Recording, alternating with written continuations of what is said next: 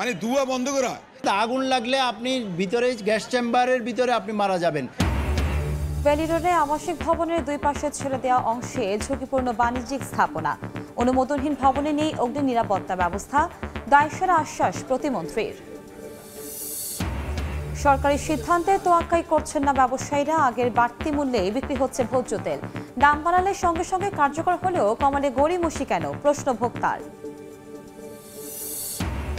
বারবার দাম বাড়ালেও মিলছে না নিরবিচ্ছিন্ন গ্যাস, বাসাবাড়ি থেকে কারখানা সবখানেই ভোগান্তি।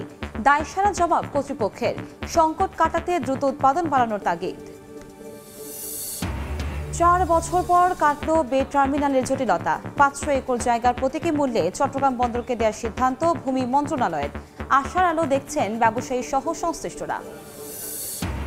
এবং জাটকা সংরক্ষণে 6 অভয়াশ্রমে মাছ ধরা নিষেধাজ্ঞায় টহল জোরদার। তোয়াক্কা না করেই জাল ফেলছেন জেলেরা। ভোলায় 15 জেলে সহ 4টি ট্রলার আটক।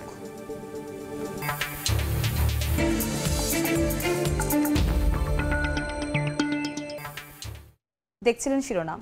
আমন্ত্রণ জানাচ্ছি দেশ ও দেশের বাইরের অর্থ বাণিজ্যে নানা খবর নিয়ে আমাদের নিয়মিত আয়োজন এ সময়ের বাণিজ্যে। আপনাদের সঙ্গে আছি আমি কনক আজাদ। রাজধানীর বেলি রোডের আবাসিক ভবনের দুই পাশে সংযোগ সড়কে গড়ে উঠেছে ঝুঁকিপূর্ণ বাণিজ্যিক ভবন। আবার সেই সব ভবনে নেই অগ্নি নিরাপত্তা ব্যবস্থা। অনুমোদন ছাড়াই গড়ে তোলা হয়েছে সারি সারি দোকান ও রেস্টুরেন্ট। সাধারণ মানুষ বলছেন, এমন অব্যবস্থাপনার কারণেই ঝরছে প্রাণ। দ্রুত এসব ভবন শনাক্ত করে ব্যবস্থার আশ্বাস দিলেন দুর্যোগ ব্যবস্থাপনা ও ত্রাণ প্রতিমন্ত্রী। রেস্টুরেন্টের প্রবেশমুখেই তৈরি করা হয়েছে রান্নাঘর, বাহিরে অরক্ষিত অবস্থায় রাখা হয়েছে গ্যাসের সিলিন্ডার। আশেপাশে নেই আগুন নেভানোর কোনো যন্ত্রপাতিও। রাজধানীর বেইলি রোডের একটি রেস্টুরেন্টের চিত্র এটি। শুধু এই ভবনই নয়, এর আশেপাশের সব ভবনের অবস্থা প্রায় একই। রাস্তার দুপাশে বহুতল আবাসিক ভবনের সামনে ছেড়ে দেওয়া অংশে নির্মিত হয়েছে এসব ভবন। এছাড়া সামনের অংশে ঝুঁকিপূর্ণভাবে গড়ে উঠেছে খাবারের দোকানও। এলাকাবাসীর অভিযোগ, বেশিরভাগ ভবনেরই প্রবেশ ও বাহিরের একটি মাত্র সিঁড়ি, তাও পেছনের দিকে। এছাড়া ভবনগুলো নেই পর্যাপ্ত ভেন্টিলেশন ব্যবস্থাও। প্রত্যেক বিল্ডিং এর নিচে এখন কমার্শিয়াল হয়ে গেছে।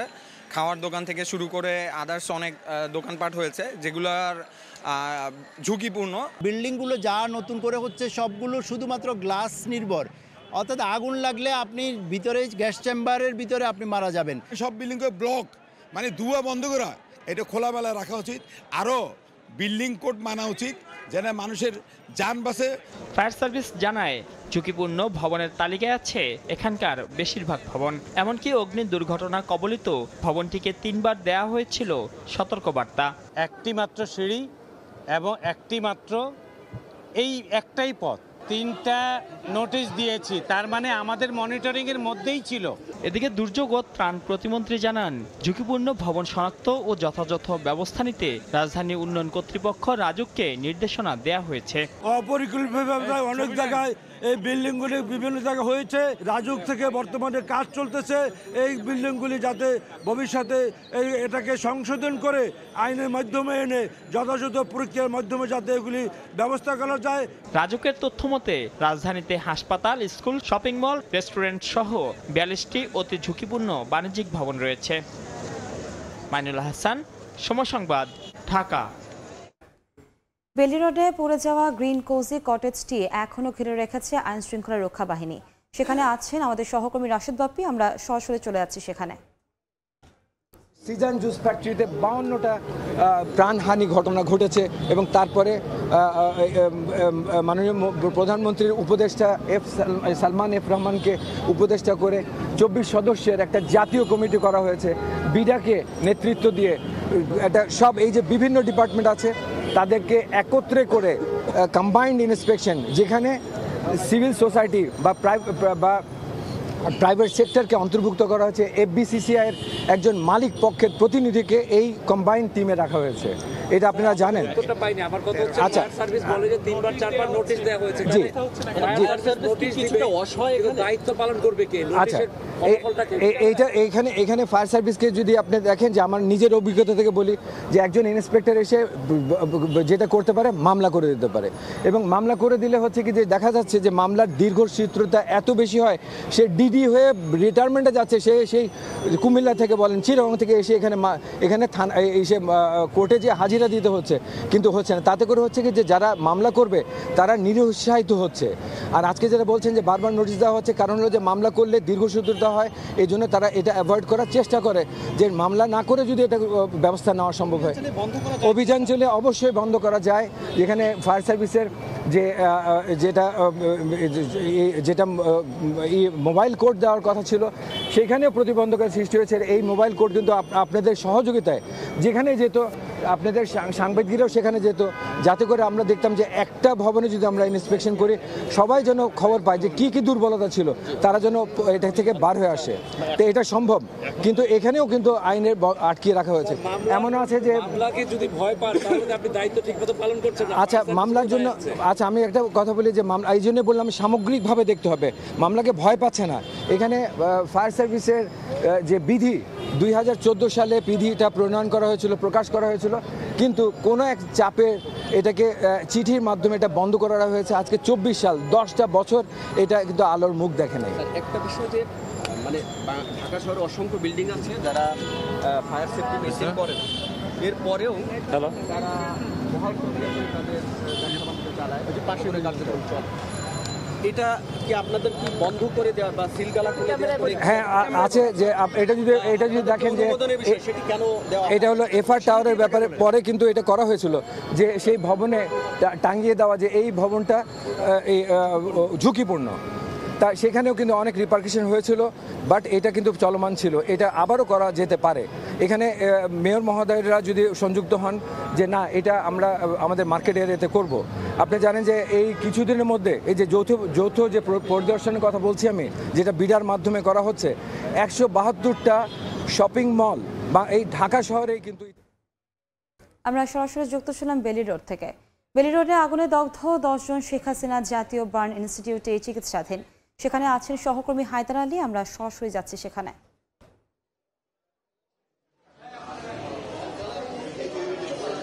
শেখ হাসিনা বার্ন ইনস্টিটিউটে বেইলি রোডের যে আগুনের ঘটনা, সেই ঘটনায় 11 জন ভর্তি রয়েছেন। এখানে কিছুক্ষণ আগে স্বাস্থ্যমন্ত্রী ডাক্তার সামন্তলাল সেন তিনি এসেছেন তাদের দেখতে। এখন তিনি উপরে রোগীগুলি 5 তলায় পোস্ট অপারেটিভ ওয়ার্ডে ভর্তি রয়েছেন। স্বাস্থ্যমন্ত্রী সেখানে গিয়েছেন আসলে তাদেরকে দেখতে, সেখানে তাদের চিকিৎসার খোঁজ খবর নিয়ে পরবর্তী তিনি আমাদের কাছে এসে হয়তোবা তাদের সবশেষ শারীরিক অবস্থা সম্পর্কে ব্রিফ করবেন।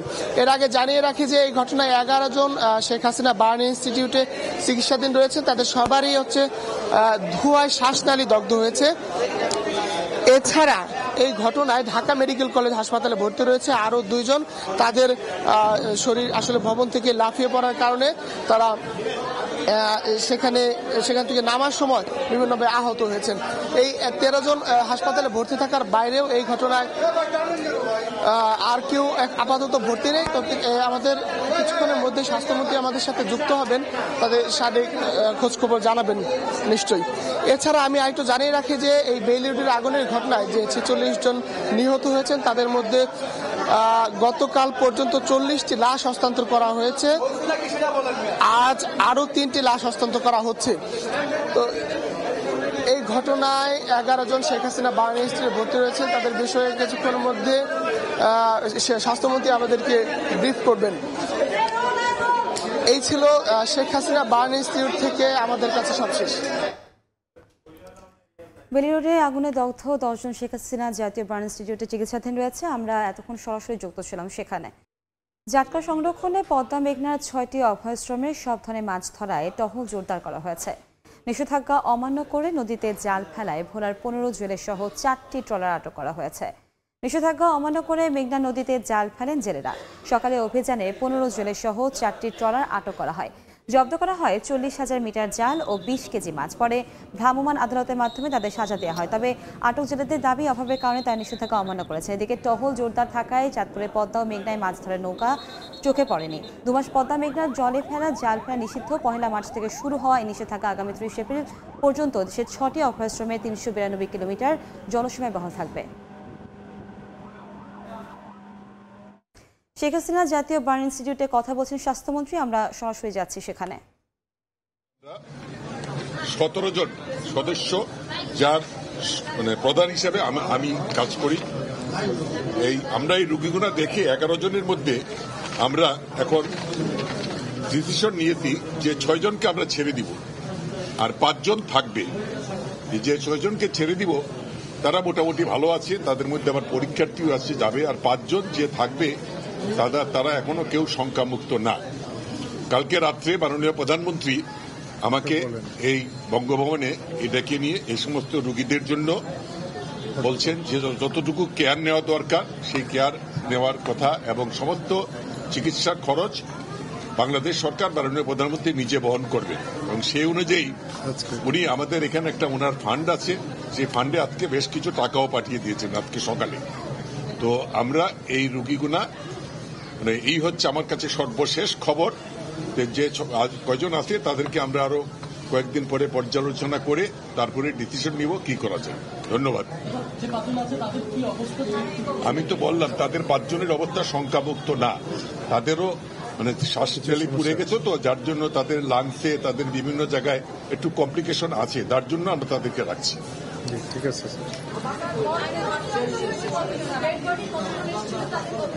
ডেড বডি সম্বন্ধে তো আমি ঠিক সঠিক বলতে পারবো না, এটা ঢাকা মেডিকেল কলেজের মর্গে গেছে, পরিচালক মহোদয় বলবেন। শুনেন, যতক্ষণ বেঁচে থাকে ততক্ষণ দায়িত্ব আমার, তাই না? আমি বার্ন বিশেষজ্ঞ হিসাবে মারা যাওয়ার পরে ডেড বডি চলে যায় ঢাকা মেডিকেলের মর্গে। শেখ হাসিনা জাতীয় বার্ন ইনস্টিটিউটে কথা বলছেন স্বাস্থ্যমন্ত্রী। আমরা সরাসরি যুক্ত ছিলাম সেখানে। অলংকার শিল্পের রপ্তানি বাজার ধরতে সরকার উদ্যোক্তাদের সহায়তা করতে চায় বলে জানিয়েছেন প্রধানমন্ত্রী বেসরকারি শিল্প ও বিনিয়োগ বিষয়ক উপদেষ্টা সালমান এফ রহমান। শুক্রবার বিকালে রাজধানী গুলশানে ডায়মন্ড ওয়ার্ল্ডের একটি সিগনেচার শোরুম উদ্বোধনী অনুষ্ঠানে কথা জানান তিনি। রপ্তানিতে বৈচিত্র্য আনতে দেশের অলংকার শিল্পকে সম্ভাবনাময় খাত হিসেবে বিবেচনা করা হচ্ছে বলেও জানান প্রধানমন্ত্রী উপদেষ্টা। তবে বাজার ধরার কর্মকৌশল নিয়ে প্রথমে এগিয়ে আসতে হবে উদ্যোক্তাদের। এ সময় উদ্যোক্তারা নীতির সহায়তা নিয়ে সরকারকে পাশে দাঁড়ানোর দাবি জানান। চট্টগ্রাম বে টার্মিনালের জমি অধিগ্রহণের 4 বছর পর কাটল জটিলতা। অবশেষে 500 একর জায়গা বন্দরকে দেওয়ার সিদ্ধান্ত নিয়েছে ভূমি মন্ত্রণালয়। 3000 কোটি টাকার এই জায়গা মাত্র 3 কোটি টাকায় পাচ্ছে চট্টগ্রাম বন্দর কর্তৃপক্ষ। এতে আশার আলো দেখছেন ব্যবসায়ীরা। শাখা টিভির ক্যামেরায় বিস্তারিত জানাচ্ছেন কমল দে। শেষ পর্যন্ত ভূমি মন্ত্রণালয়ের হস্তক্ষেপে সুরাহা হলো বে টার্মিনালের জমির মূল্য পরিশোধ জটিলতার। মাত্র 3 কোটি টাকার বিনিময়ে প্রথম পর্যায়ে 30 বছর এবং পরবর্তীতে নবায়ন হিসেবে 90 বছরের জন্য 500 একর জায়গা চট্টগ্রাম বন্দরকে বন্দোবস্ত দিতে সম্মত হয়েছে ভূমি মন্ত্রণালয়। অধিগ্রহণ করা এ জমি জেলা প্রশাসন বন্দরের কাছে হস্তান্তর না করায় গত 4 বছরের বেশি সময় ধরে অব্যবহৃত অবস্থায় পড়ে রয়েছে। এখন আমাদের জেলা প্রশাসক থেকে ডিমান্ড নোটিশ হলে আমরা তাদেরকে পেমেন্ট দিয়ে সেটা চট্টগ্রাম বন্দরের ভিতরে নিয়ে আসবো। 2017 সালে প্রাথমিক মাস্টার প্ল্যান তৈরির পাশাপাশি শুরু হয় বে টার্মিনালের ভূমি অধিগ্রহণের কাজ। 4 বছর আগে চট্টগ্রাম জেলা প্রশাসন প্রায় 800 একর ভূমি অধিগ্রহণ প্রক্রিয়া শেষ করে, কিন্তু অধিগ্রহণ করা জমির মূল্য পরিশোধ নিয়ে শুরু হয় জেলা প্রশাসনের সাথে চট্টগ্রাম বন্দরের রশি টানাটানি। জেলা প্রশাসন জমির মূল্য হিসেবে 3600 কোটি টাকা পরিশোধের অনুরোধ জানালে চট্টগ্রাম বন্দর কর্তৃপক্ষ প্রতীকী মূল্যে এই জমি দাবি করে। তবে জেলা প্রশাসনের বিরোধিতা সত্ত্বেও ভূমি মন্ত্রণালয়ের এই সিদ্ধান্তকে আশার আলো হিসেবে দেখছেন বন্দর ব্যবহারকারীরা। জেলা প্রশাসনের উচিত হবে দ্রুত যেন তারা হস্তান্তর করে বন্দর কর্তৃপক্ষকে এই ভূমিগুলো, এবং আমরা দ্রুত বে টার্মিনালের আলোর মুখ দেখতে চাই। 2024 সালে নির্মাণ কাজ শুরু হয়ে 2026 সালের মধ্যে বে টার্মিনাল অপারেশনে যাওয়ার কথা থাকলেও ভূমি অধিগ্রহণ জটিলতার কারণে তা অনেকটা পিছিয়ে পড়েছে। অথচ ইতিমধ্যে অন্তত $5 বিলিয়ন মার্কিন ডলার বিনিয়োগের প্রস্তাব নিয়ে অপেক্ষায় রয়েছে সিঙ্গাপুর পোর্ট অথরিটি, আরব আমিরাতের ডিপি ওয়ার্ল্ড সহ আরও বেশ কয়েকটি প্রতিষ্ঠান। More modern স্মার্ট একটা পোর্ট আমরা বানাচ্ছি, তো ফুল অফ আপনার technology, new equipments and capacity. নাব্য সংকট না থাকায় যে কোনো আকৃতি কিংবা গভীরতার জাহাজ অনায়াসে এই বন্দরে আসতে পারবে। বছরে এখানে কন্টেনার হ্যান্ডেলিং হবে 50 লাখের বেশি। শুধুমাত্র ভূমি অধিগ্রহণ জটিলতার কবলে পড়ে গত 4 বছরের বেশি সময় ধরে আটকে আছে এই মেগা প্রকল্পের কাজ। এখন সেই জটিলতা নিরসন হয়েছে। মাত্র 3 কোটি টাকার বিনিময়ে 1000 কোটি টাকা জায়গা পেল বন্দর কর্তৃপক্ষ। তবে বন্দর ব্যবহারকারীরা বলছেন আগামীর অর্থনৈতিক চ্যালেঞ্জ মোকাবেলায় এই বে টার্মিনালের কোনো বিকল্প নেই। প্রস্তাবিত বে টার্মিনাল থেকে কমল দে, সময় সংবাদ। রাজশাহী সেনানিবাসে আয়োজিত বাংলাদেশ ইনফ্যান্ট্রি রেজিমেন্টের 3য় কোর পুনর্মিলনী অনুষ্ঠানে বক্তব্য রাখছেন প্রধানমন্ত্রী শেখ হাসিনা। আমরা সরাসরি চলে যাচ্ছি রাজশাহীতে। বিজয় দিবস, জাতির পিতা মুক্তি পান 8 জানুয়ারি 72, 10 জানুয়ারি তিনি বাংলাদেশে ফিরে আসেন। তারপরেই দায়িত্বভার নেন একটা যুদ্ধ বিধ্বস্ত দেশের। 3 বছর 7 মাস সময় পেয়েছিলেন একটি বিধ্বস্ত বাংলাদেশ গড়ে তুলে বাংলাদেশকে স্বল্পোন্নত দেশে উন্নীত করে যান। এদেশের মানুষ স্বপ্ন দেখতে শুরু করে নতুনভাবে উন্নত জীবনের, কিন্তু আমাদের দুর্ভাগ্যের বিষয় 15ই আগস্টের পর সেই স্বপ্ন ভেঙে যায়। যাক, এরপরে আওয়ামী লীগ যখন সরকারে আসে তারপর থেকে আমাদের প্রচেষ্টা ছিল যে দেশের মানুষের জন্য তাদের যে স্বাধীনতার সুফল সেটা আমরা পৌঁছে দেব। একটি বিধ্বস্ত দেশ, কোনো রিজার্ভ মানি নেই, কারেন্সি নোট নেই, একটি বছর কোনো ফসল হয়নি, তারপরেও স্বাধীনতার সার্বভৌমত্ব রক্ষার জন্য আমাদের সশস্ত্র বাহিনী জাতির পিতা বঙ্গবন্ধু শেখ মুজিবই গড়ে তোলেন।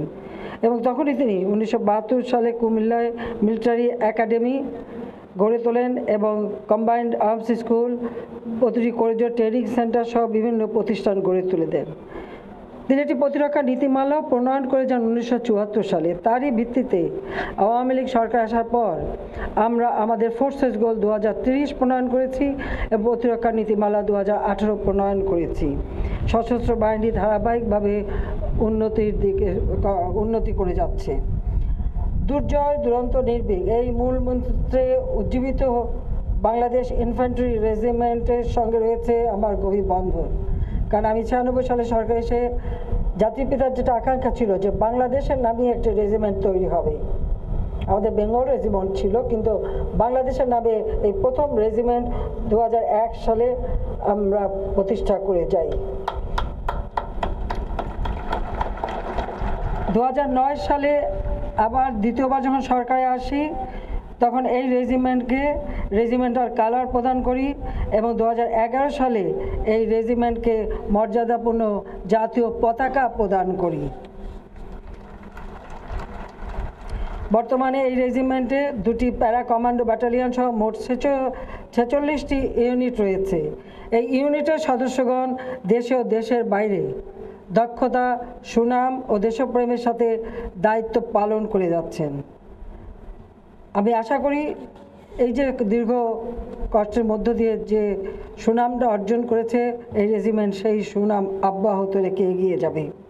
কারণ আমাদের সশস্ত্র বাহিনী এখন আমি মনে করি শুধু দেশে না, আন্তর্জাতিক পর্যায়ে জাতিসংঘ শান্তিরক্ষা মিশনেও তারা অবদান রেখে দেশের জন্য সুনাম বয়ে আনছেন। এবং আমরা আমাদের সেনাবাহিনী বা সশস্ত্র বাহিনী যেখানে যাচ্ছে সেখানেই তারা মানুষের আস্থা বিশ্বাস অর্জন করছে। কাজে আমাদের দেশকেও আমরা সেইভাবে গড়ে তুলতে চাই।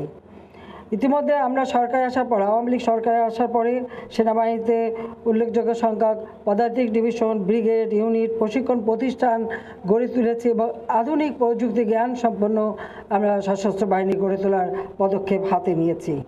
কাজে আমরা চাই আমাদের এই সশস্ত্র বাহিনী দেশের যে কোনো পরিস্থিতিতে মোকাবেলা করার উপযুক্ত হয়ে গড়ে তুলবে।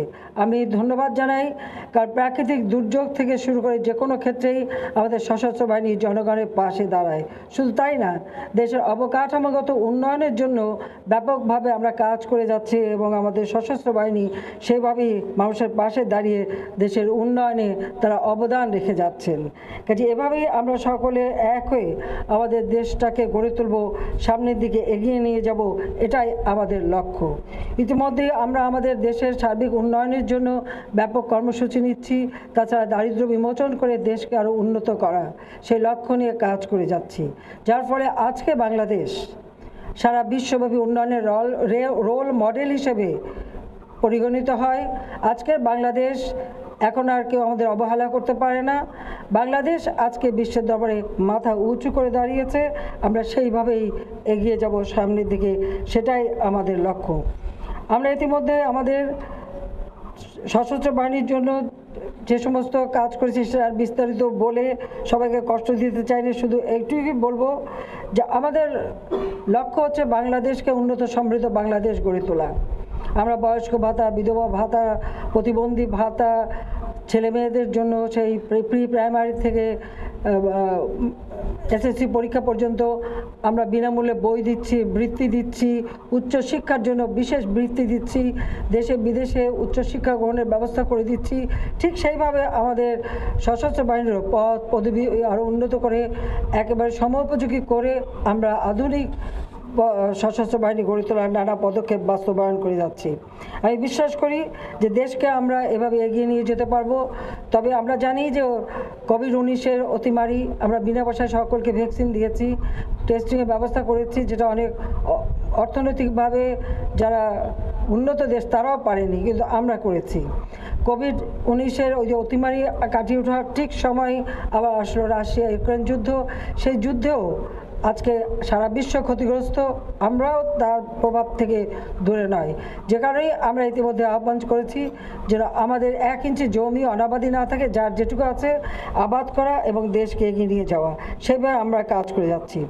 আজকে বাংলাদেশ ইনফ্যান্ট্রি রেজিমেন্টের 3য় পুনর্মিলনী অনুষ্ঠান, এখানে অনেকে উপস্থিত রয়েছেন, বিশেষ করে অবসরপ্রাপ্ত সেনা সদস্য থেকে শুরু করে যারা উপস্থিত রয়েছেন তাদের সবাইকে আমার আন্তরিক শুভেচ্ছা জানাই, ধন্যবাদ জানাই।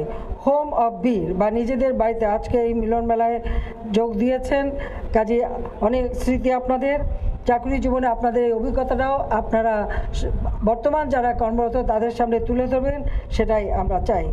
আমরা বাংলাদেশকে স্মার্ট বাংলাদেশ হিসেবে গড়ে তুলব এবং বাংলাদেশ বিশ্ব দরবারে মাথা উঁচু করে এগিয়ে যাবে। সবাইকে আমার আন্তরিক ধন্যবাদ জানাচ্ছি। আজকে এই সুশৃঙ্খল মনোজ্ঞ অনুষ্ঠানে উপস্থিত হতে পেরে আমি অত্যন্ত আনন্দিত। আমি সেনাপ্রধান সহ সেনাবাহিনীর সকল সদস্যের প্রতি আমার আন্তরিক মোবারকবাদ জানাচ্ছি আর আন্তরিক ধন্যবাদ জানাচ্ছি বাংলাদেশের জনগণের প্রতি।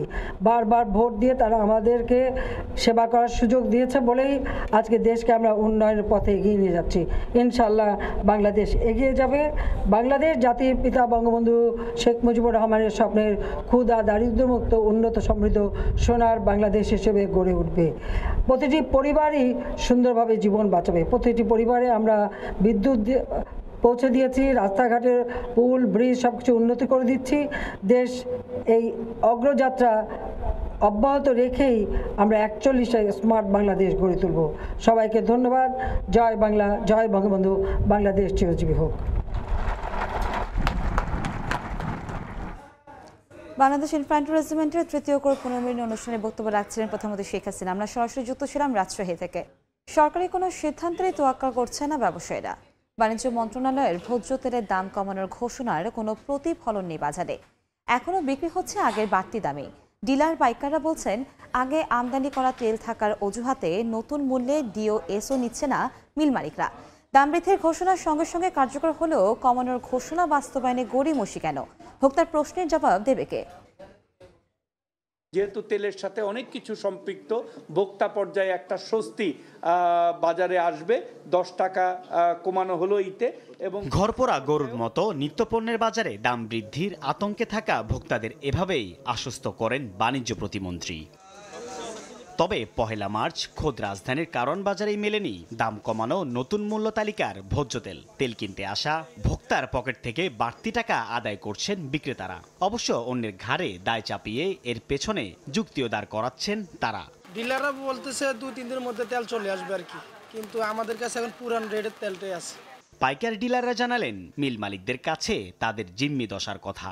গোডাউনের মধ্যে পর্যাপ্ত পরিমাণ মাল আমাদের অ্যাভেলেবেল রাখতে হবে, ডিমান্ড যখন থাকুক তখন আমরা সাপ্লাই দেবো, আবার 2 দিন পরে আবার আমরা মাল আনবো, তখন নতুন রেটে গায়ে রেটের মালটা আমাদের কাছে এসে। কোম্পানি তো দেখা যায় 1 তারিখ থেকে কার্যকর, আজকে যে প্রোডাকশন যাবে এটা বডি রেট কম দিয়ে আসবে। আমাদের কিন্তু প্রত্যেকটা প্রোডাক্টের গায়ে রেট, আমার দোকানে যে কয়টা প্রোডাক্ট আছে একটারও বডি রেট ছাড়া কোনো মাল আমি চাইলেও কিন্তু এই জিনিসটা আমি মানে সাধ্যের বাইরে যাইতে পারবো না। বাণিজ্য মন্ত্রণালয়ের কথা ও কাজের মধ্যে এত পার্থক্যে হতাশ ভোক্তাদের প্রশ্ন।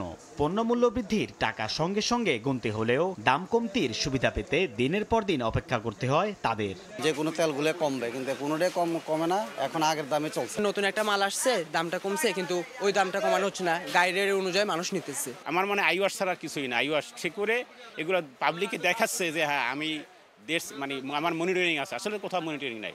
নতুন দাম হিসেবে বর্তমানে 1 লিটার বোতলজাত বিক্রি হওয়ার কথা 163 টাকা, কিন্তু বাজারে মিলছে আগের 173 টাকা দরেই। সাইফুল ইসলাম, সময় সংবাদ, ঢাকা।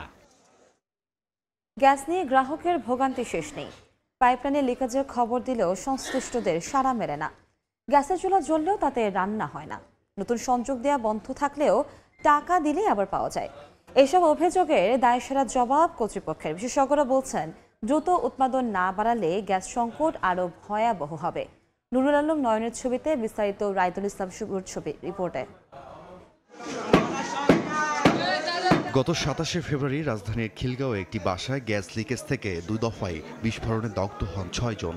এই ঘটনার জন্য তিতাসের অবহেলাকে দায়ী করছেন এলাকাবাসী। অভিযোগ তাদের এলাকার পাইপলাইনে লিকেজের খবর দেওয়া হলেও তাতে কোনো সাড়া দেয় না সংশ্লিষ্ট কর্তৃপক্ষ। এই লাইনগুলি তারা ঠিক করে না, বাড়িওয়ালা পর্যন্ত তারা চেক করে না কোনো বাসা বাড়িতে।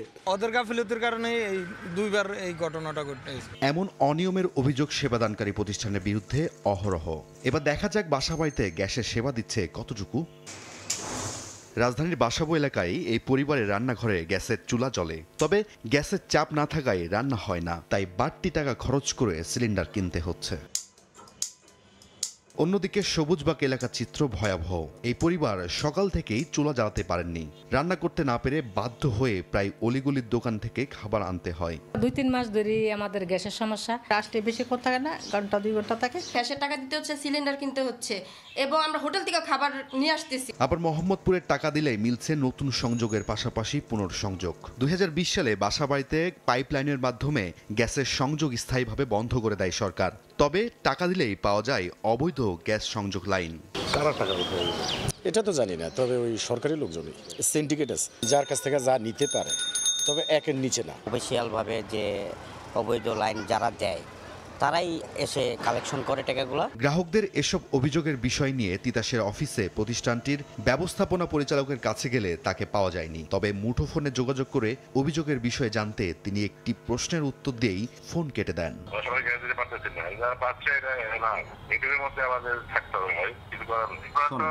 পজিটিভ চিন্তা করেন না, সবকিছু নেগেটিভলি আপনারা প্রশ্ন করেন। পজিটিভলি চিন্তা করেন, দেশের সাথে একটু কিছু পজিটিভ চিন্তা করেন। বিশেষজ্ঞরা বলছেন দ্রুত গ্যাসের উৎপাদন না বাড়ালে ভবিষ্যতে গ্যাস সংকট ভয়াবহ রূপ নিবে। পয়সা নিচ্ছে কিন্তু যে গ্যাস দিল না সে গ্যাস তো সরকারের খাতায় এন্ট্রি হয়ে গেল, তাহলে না দিয়ে যে সরকারের খাতায় দেখানো হচ্ছে যে খরচ হয়ে গেল, সে গ্যাস কোথায় যাচ্ছে? বর্তমানে দেশে গ্যাসের দৈনিক চাহিদা প্রায় 400 কোটি ঘনফুট আর ঘাটতি প্রায় 100 কোটি ঘনফুট। তিতাস কর্তৃপক্ষ বলছে দিনে 1 থেকে 2 ঘন্টা গ্যাস পাওয়াটাকে যথেষ্ট মনে করছেন তারা। পাশাপাশি বিশেষজ্ঞরা বলছেন তিতাসের অবহেলার কারণে ভুক্তভোগী হচ্ছে সাধারণ গ্রাহকরা। রাইদুল ইসলাম শুভ, সময় সংবাদ, ঢাকা। দফায় দফায় দাম বাড়ালেও শিল্প কারখানায় মিলছে না নিরবিচ্ছিন্ন গ্যাস। এতে উৎপাদন ব্যাহতের পাশাপাশি বাড়ছে পণ্যের দাম। বাজার হারানোর শঙ্কায় ফেলেছে ব্যবসায়ীদের। হুটহাট করে নয়, ক্রয়দেশে বর্ধিত দাম সমন্বয়ের সুযোগ পেতে পরিকল্পনা মাফিক দাম বাড়ানোর দাবি তাদের। ঝুঁকি এড়াতে ভোক্তার মতামতকে প্রাধান্য দিয়ে দাম নির্ধারণের পরামর্শ দিচ্ছেন অর্থনীতিবিদরা। ফরহাদুর রহমানের রিপোর্ট। বাজার প্রতিযোগিতায় টিকে থাকতে রপ্তানিমুখী শিল্পে দরকার হয় এমন নিরবচ্ছিন্ন উৎপাদন, যা নিশ্চিত করতে পারে নিরবচ্ছিন্ন গ্যাস বিদ্যুতের সরবরাহ। কিন্তু তা কি পাচ্ছেন শিল্প মালিকরা? আমরা এখন almost one day at a time করতেছি। তো one day at a time করে তো আসলে আপনি ইন্ডাস্ট্রি চালাতে পারেন না। গ্যাস সংকটকে সঙ্গে করে এগিয়ে চলা শিল্প খাত বেশি চাপে পড়েছে 2022 সালের মাঝামাঝি থেকে। এরপর সংকট নিরসনে দাম বাড়িয়ে যোগান ঠিক রাখার প্রতিশ্রুতি দেয় সরকার। 2023 সালের জানুয়ারিতে প্রতি ঘনমিটার গ্যাসের দাম 16 টাকা থেকে বাড়িয়ে 30 টাকা করা হয়। এরপর বছর পেরোলেও কাটেনি সংকট, বরং উৎপাদন স্বাভাবিক রাখতে বিকল্প জ্বালানি বাবদ বাড়তি ব্যয় চাপে ফেলেছে শিল্প মালিকদের। দাম পরিশোধ করছি ঠিকই, কিন্তু আমি গ্যাস সরবরাহ পাচ্ছি না নিরবিচ্ছিন্নভাবে। তার মানে আমার গ্যাস সরবরাহের ক্ষেত্রে এখন যেই সমস্যা ছিল সেটা এখনো বিরাজমান। এই অবস্থায় দাম বৃদ্ধির চাপে পড়া শিল্প মালিকদের চাওয়া অন্তত তারা যেন পূর্বাভাস পান, যাতে দীর্ঘ রপ্তানি প্রক্রিয়ার শুরুতেই বাড়তি দাম ক্রেতার সঙ্গে সমন্বয় করে নিতে পারেন। ভবিষ্যতে আরো কতবার সমন্বয় হবে, হলে এটা কোথায় যাবে, এটা একটা বড় প্রশ্ন। এই ব্যাপারে আমরা একটা ক্লিয়ার রোড ম্যাপ প্ল্যানিংটা একটু জানতে চাই, কিন্তু এটা না হলে আমাদের জন্য এই মুহূর্তে টিকে থাকাটা খুব কঠিন। অর্থনীতিবিদরা বলছেন, ঝুঁকি এড়াতে শিল্প মালিকদের দাবি বিবেচনায় রেখে দাম নির্ধারণ করলে পরিস্থিতি সামাল দেওয়া সহজ হবে। আমরা যেটাকে বলি হোল অফ সোসাইটি অ্যাপ্রোচ, অর্থাৎ সরকার, বেসরকারি সবাই মিলেই কিন্তু এমন একটা জায়গায় আসতে হবে যাতে সবাই একটা উইন উইন সিচুয়েশন থাকে, যেখানে সরকারও বেনিফিটেড হয়, প্রাইভেট সেক্টরও বেনিফিটেড হয়, ওভারঅল আমাদের দেশ যাতে বেনিফিটেড হতে পারে। রপ্তানিমুখী শিল্প উৎপাদন ঝুঁকিতে পড়লে দেশের মুদ্রা বাজার আর রিজার্ভও পড়বে ঝুঁকিতে, এমন শঙ্কার কথাও বলছেন বিশ্লেষকরা। ফরহাদুর রহমান, সময় সংবাদ, ঢাকা।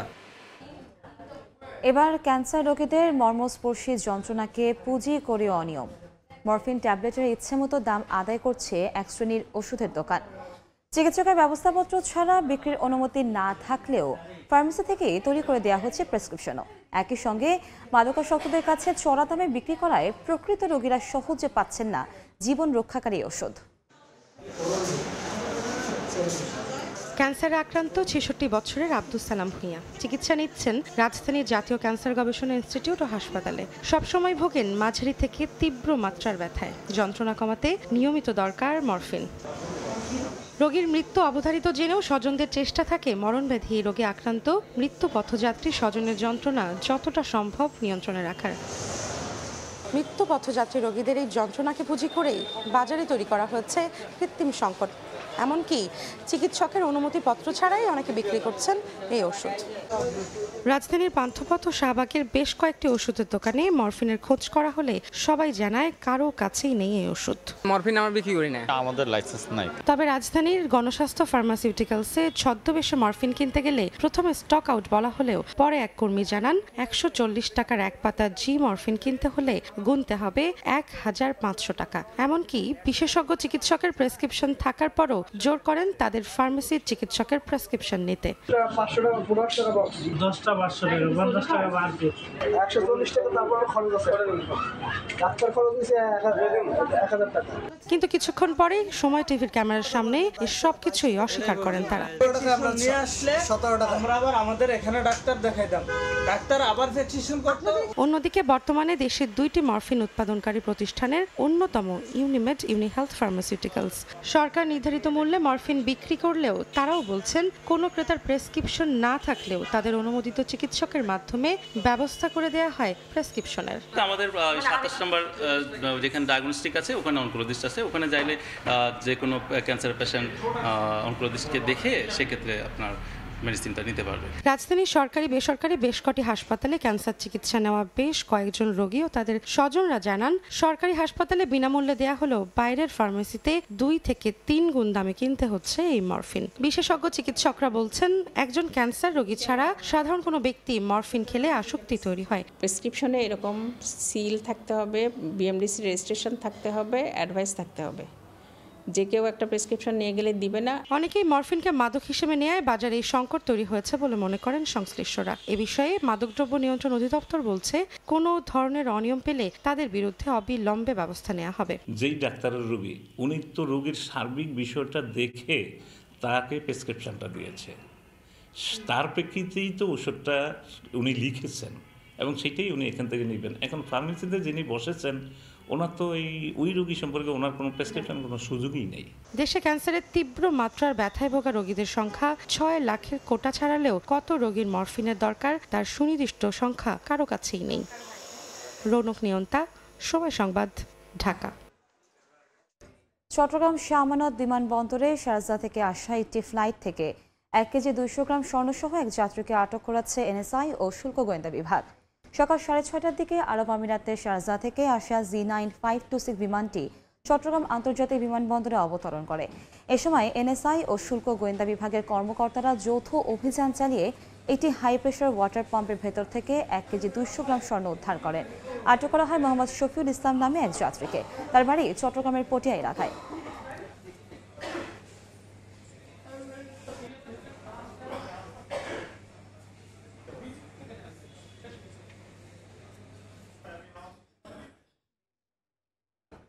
স্বাক্ষরিত হলো ইসলামী ব্যাংক ফাউন্ডেশন ও প্ল্যানেটারি হেলথ একাডেমিয়ার মধ্যে স্বাস্থ্য শিক্ষা বিষয়ক এক সমঝোতা স্মারক।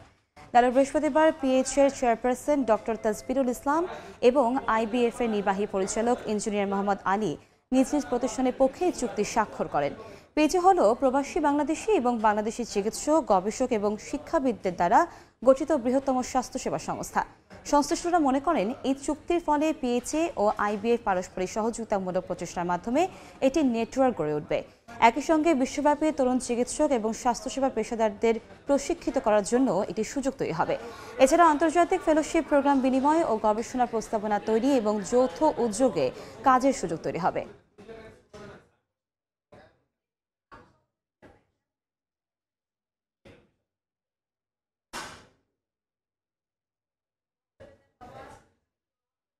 এ পর্যায়ে শীর্ষ সংবাদগুলো জানিয়ে দিচ্ছে আরেকবার। সব বিল্ডিং ব্লক মানে ধোঁয়া বন্ধ করা। আগুন লাগলে আপনি ভিতরে গ্যাস চেম্বারের ভিতরে আপনি মারা যাবেন। বেলি রোডে আবাসিক ভবনের দুই পাশে ছেড়ে দেওয়া অংশে ঝুঁকিপূর্ণ বাণিজ্যিক স্থাপনা, অনুমোদনহীন ভবনে নেই অগ্নি নিরাপত্তা ব্যবস্থা, দায়সারা আশ্বাস প্রতিমন্ত্রীর। সরকারের সিদ্ধান্তের তোয়াক্কাই করছেন না ব্যবসায়ীরা, আগের বাড়তি মূল্যে বিক্রি হচ্ছে ভোজ্য তেল, দাম বাড়ালে সঙ্গে সঙ্গে কার্যকর হলেও কমেনি গড়িমসি, কেন প্রশ্ন ভোক্তার। এবং বারবার দাম বাড়ালেও মিলছে না নিরবিচ্ছিন্ন গ্যাস, বাসাবাড়ি থেকে কারখানা সবখানেই ভোগান্তি, দায়সারা জবাব কর্তৃপক্ষের, সংকট কাটাতে দ্রুত উৎপাদন বাড়ানোর তাগিদ।